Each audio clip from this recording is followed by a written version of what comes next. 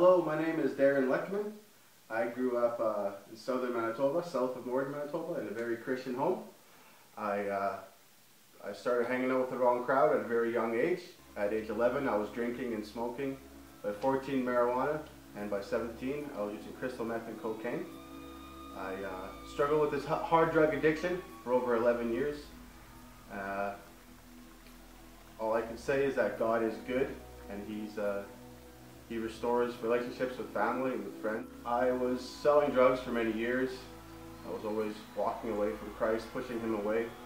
And then finally it caught up with me, and there was a debt collector at my house to collect drug money, debt money. And I was on crystal meth, and I was about to kill this man. I went down on my knees and asked God what to do. Jesus knelt down beside me, told me to sell my house and to go to Teen Challenge. My twin brother showed up about half an hour later, and I told him what I wanted to do. And my mom had sent him there to ask me that exact same thing, to sell my house and to go to Teen Challenge. I went to my parents' place and I cried for almost 7 hours straight. And God has forgiven all my sin. It's all sitting at the cross. And I'm a new creation in Christ. Romans 12:1-2 is still one of my favorite verses. It goes, and so, dear brothers and sisters, I plead with you to give your bodies to God. Let them be a living and holy sacrifice, the kind He finds acceptable.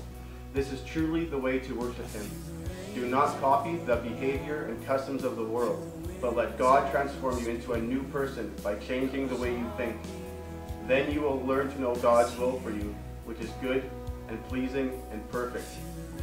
I just want to thank all the staff at Teen Challenge for helping me through this.